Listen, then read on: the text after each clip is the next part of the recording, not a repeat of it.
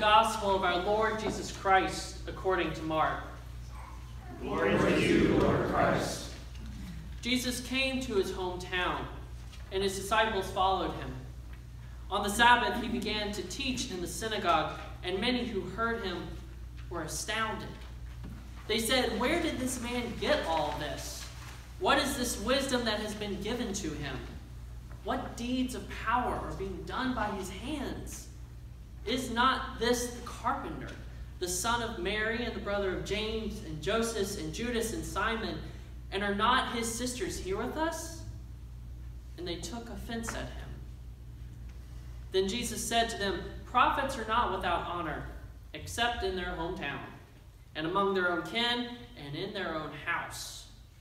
And he could do no deed of power there, except that he laid his hands on a few sick people and cured them. And he was amazed at their unbelief. Then he went out among the villages teaching.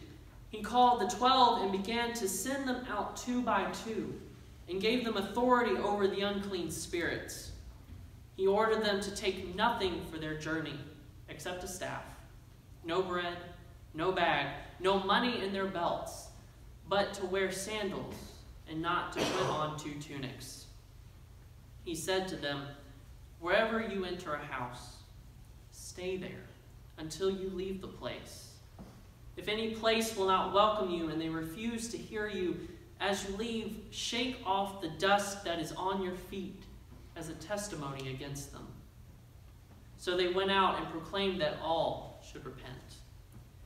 They cast out many demons and anointed with oil many who were sick and cured them. The Gospel of the Lord. Praise to you, Lord Christ. Brothers and sisters, let us pray. Lord, open our hearts and our minds so we may feel and sense your presence. May that presence move through us as we hear your gospel and inwardly digest it, and let it transform our lives. Amen. Amen. Please be seated. So I'd like to take a moment before I launch the sermon, preacher's prerogative, if you will, just to say how excited I am to be with you all. I'm really excited to be here and to be joining the St. Matthew's family. I've been looking forward to this for a really long time, and I'm very excited to see what ministry that we get into in the future. And with that in mind, for my very first sermon with you all, I want to talk to you about my nanny's pancakes. Don't worry, we'll go somewhere with it, I promise. So I want to tell you about these pancakes. So my nanny was my father's mother, my grandmother on his side, and she recently passed away in January. So these pancakes are all the more meaningful to me. You see, when my sister and I were younger, we would go all the time to go visit her, and she lived and grew up in rural Virginia. I mean, like country bumpkin land. So she knew how to cook. And so every morning when we were there, she'd get up, and we'd all go into the kitchen. She'd whip out her cast iron skillet. That's how you know you're in the South. Cast iron skillet. And she'd flood it in butter. And then she would make these homemade buttermilk pancakes. They're about the size of a sand dollar. And that butter that she put in the pan, it just made the edges of these pancakes just golden brown, crispy. There's a nice little crunch to it. And the butter, you could just taste it, soaked all the way through on the edges. But then the centers were light and fluffy. Y'all want these pancakes, right? Too bad I never learned how to make them. But those pancakes were amazing. Now, we'll come back to those pancakes. So I promise we'll come back to those. But I actually want to invite us at this point to share a little bit like I just did. Trust me, I see the hesitation. We'll go somewhere, and I promise it'll be good. I want us to pair up 2 people. Just make sure it's not a family member. I want us to talk with people who aren't family. And for 2 minutes, 1 minute each, I'll keep time, so don't worry about it. I want you to share with them a food experience from your childhood. Think you can do that? All right, go. 2 minutes, a food experience from your childhood. So how did that feel? Yeah, that felt good, right? Talk about some memorable food, something that was meaningful to us, something that's powerful to us. Let me tell you what I saw. First of all, y'all were a little hesitant with me. They're like, I don't know if we like this new assistant yet.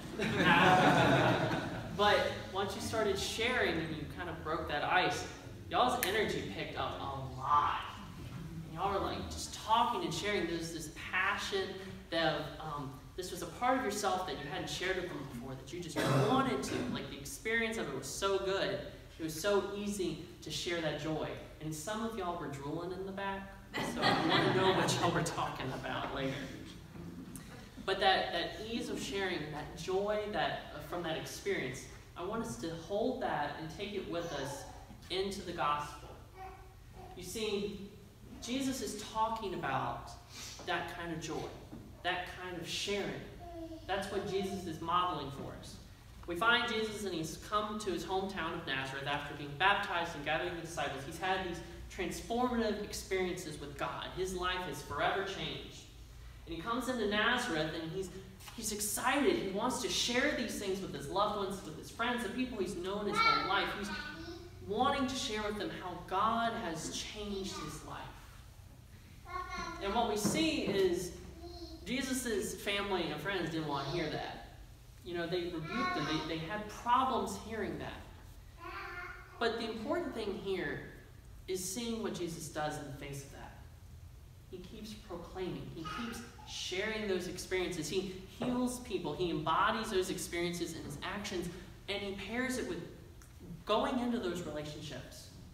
And when people didn't want to hear it, when people didn't want to accept that gift, he wiped his hands clean and went out. He went to other villages to keep doing that, to keep finding people that wants to hear about these gifts, this experience he's had with God. And that life that he's modeling, that way of living that he's showing us, it's not just for him, is it? Because you see, when he goes out to the villages, he calls upon the disciples, and he says, no, you're going to model the same thing. If you're going to be my followers, this is what you do. He gives them the power to do good works, to go out and embody the gospel in their actions. But then he says, go and proclaim this. Tell them how you have been changed by God. Tell them how God has loved you and has healed you and helped you. Share with them your love with God. Build a relationship. And he said, in the midst of all that, if they want to take it and accept it, great, keep going. But if they don't want to receive it, knock the dust off your feet and keep going. You see, there's a word for this, and I'm going to dare to use it in this church. So don't kick me out.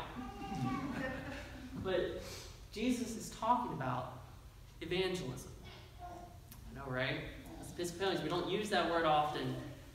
Often when we hear that, we kind of cringe a little bit because some thoughts come into our mind about what that word entails, evangelism. It's not a very good word in our book.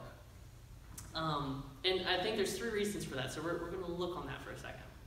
The first is we just have this societal understanding of evangelism that it's cringeworthy. We don't like it. When we hear about evangelists, what pops to your mind? People who go and knocking on doors and they're handing out pamphlets and booklets. But it's more than just handing out the stuff. It's, these are the things we believe, and you have to believe these things. You have to convert us. You're going to go to hell. These are, if you don't believe X, Y, Z, and 1, 2, 3 manner, you don't get it. It's this forcing, this pushing us that we don't really like. And as a society, we've kind of said that that's what evangelism is.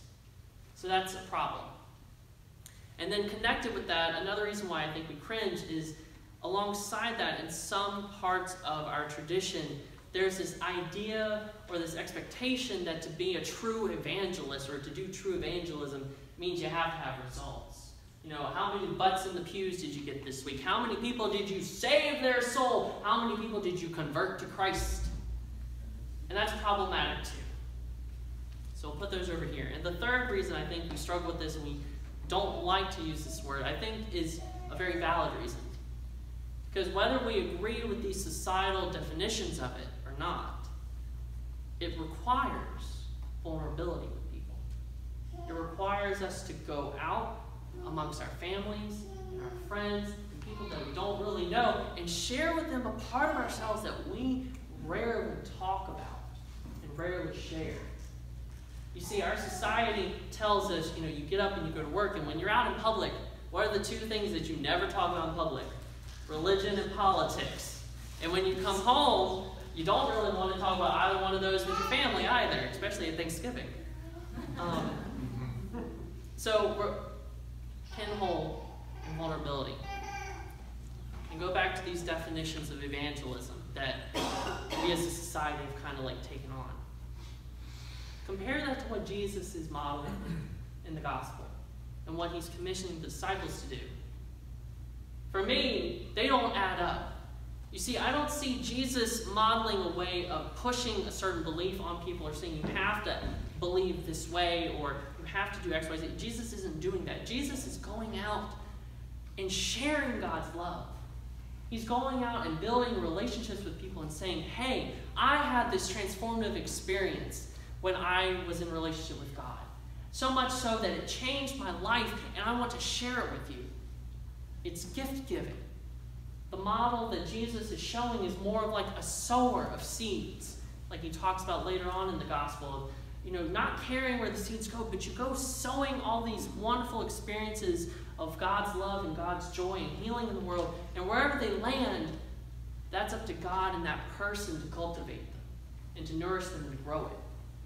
You see, Jesus isn't saying go out and convert people. He's saying go out and proclaim the goodness of God that you have experienced in your life. And so, with that in mind, with a new definition, I'm going to ask us to do something. We're going to go back to that vulnerability. We're going to practice being vulnerable with one another. With that same person that you were just sharing about that food experience with. Again, 2 minutes, same person, one each.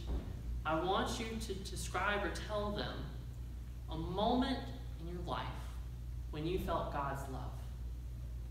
Now, this is going to require some vulnerability, so share as comfortable as you are, but I challenge you to go deep in this, because it can be rewarding. A moment when you felt God's love in your life. Go.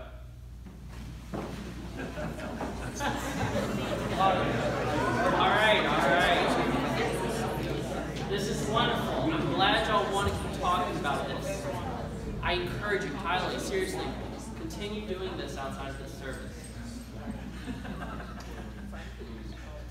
So how did that feel? Did that feel good?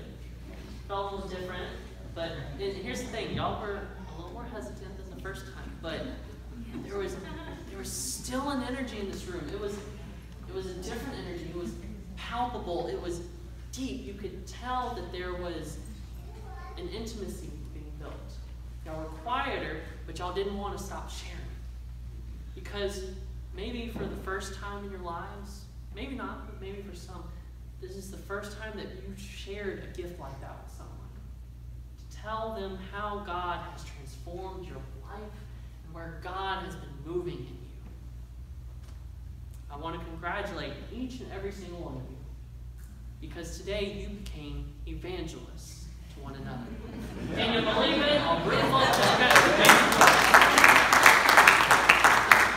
and see, this is what God calls us to. This is what Jesus modeled for us and compels us to do as disciples. This is our role. This is our commission, to be evangelists in the world. To go out and to seek to be in relationship with people.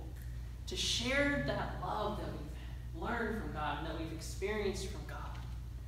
And to just proclaim it joyfully. Now, to be fair, since I asked of you, I will answer the same question. And it goes all the way back to those pancakes. I told you I'd come back to them. So the reason why I associate God's love with those pancakes isn't because of the pancakes itself, but what the pancakes brought about. You see, as my sister and I would sit with my grandmother at that table in her kitchen, and we would eat those pancakes, we would talk about life. And my grandmother would my nanny, she would just open up and tell us about her life. And she lived a long life. She was the youngest of 11 children who grew up poor on a tobacco farm in the middle of the Great Depression. And she was a mother of 5 children while she worked full-time at a textile factory. And she was basically raising her children on her own because her husband was an alcoholic and a cheater. You know, she had gone through so many trials and tribulations in her life that I was just astounded hearing this as a child. And yet, when the world could have very easily turned her bitter and cruel and hateful because of those experiences, she was the most loving, kind, generous, joyful, faithful woman I have ever met.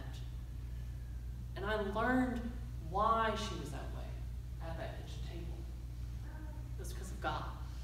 She shared how each and every single day of her life, and each and every single moment, she called upon God and just shared with my sister and I how God gave her the strength and the fortitude and the love to face this world and to be joyful about it. God's love was so deep for her that it changed her life. And that was where I learned of God's love. It was at that kitchen table that I met God face to face at such a young age. And it changed me. It put me on the path that led me here. And if she hadn't been making those pancakes and we hadn't been sitting down for breakfast, who knows what my life would have turned out to be. But brothers and sisters, this is the work we are called to do. To take these moments that we have in our walk with faith and share them with others. Give them a gift. So, with that in mind, once we have gathered up here in a few moments, and we have been fed by the body and blood of Jesus, by the bread and the wine, once we've been strengthened and nourished and sent out into the world, I challenge us, myself included, to find moments in our lives this week and beyond, but start with this week, to share with those around us experiences of God's love in your life. Maybe it's a family member or a friend or a neighbor or a coworker. Heck, I don't care. It could be the butcher at your grocery store. Find someone and offer them that gift. And name how God has been powerful in your life and invite them into that. And if they don't want to take the gift, that's fine.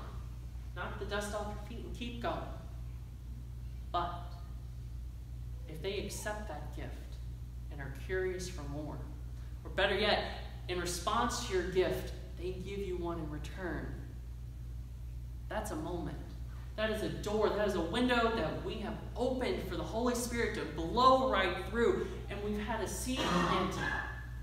And from that seed of love that we've planted with God, maybe this world will become a little less hateful and a little more loving. And maybe we'll be a little less cynical and a little more joyful. And maybe we'll be a little less broken and a little more whole. Maybe, just maybe, in how we share our walk with life with others, God's kingdom can be revealed more fully in our lives now and in the lives of those around us. Amen. Amen.